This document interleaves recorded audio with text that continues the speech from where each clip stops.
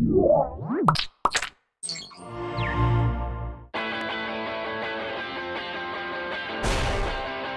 welcome to iFanboy Mini. I'm Connor. I'm here with Josh. And I'm Ron.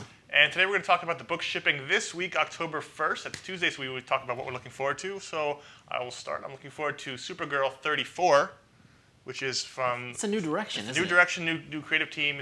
They never ever do new directions on Supergirl. It's very rare. There's a book that never gets rebooted.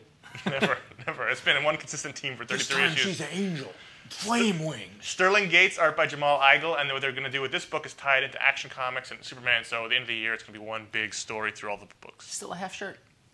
No. Flame Wing. Maybe. Yeah. Possibly. I'm not reading it yet. I'm jumping out for 34, so I'll find out. I'll let you know. I'll let you know on Wednesday. Okay, I'll call you up. I'm gonna go for the Image hat trick.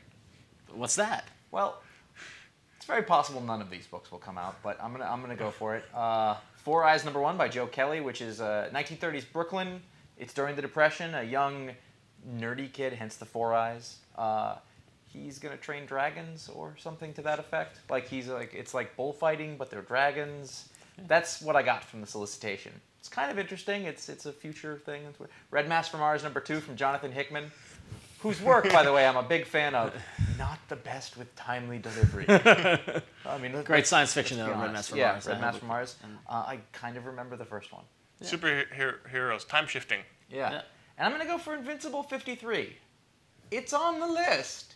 I feel like it just came, because 52 was just my pick of the week. Yeah. So I would love to see what happens next, but it could be possible none of those books show up. 33% chance one will come out. When they do, I will buy them all. And you should too. So be on the lookout for any time between now and 6 months. And I opted for, I'm finally broken down after 24 issues. I'm going to check out Punisher War Journal, issue number 24, written by Rick Remender, drawn by Howard Chaykin. It's good enough reason for me.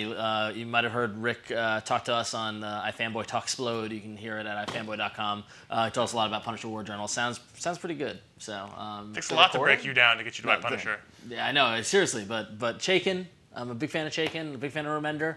Seems like it could be a good mix. So Punisher War Journal number 24. Sitting on his throne of 125 graphic novels. So if you want to check out all the comics coming out this week, go to ifanboy.com/comics. You'll see the whole list there. You can make your pull list. You can, once they come out, you can write reviews on them and all that stuff. It's what comics are you buying? We want to know. Tell us what you're buying. And also check out more videos from iFanboy at revision3.com/ifanboy. That's the shipping show. Thanks for watching. Not at a convention or anything. It's weird. Who are you?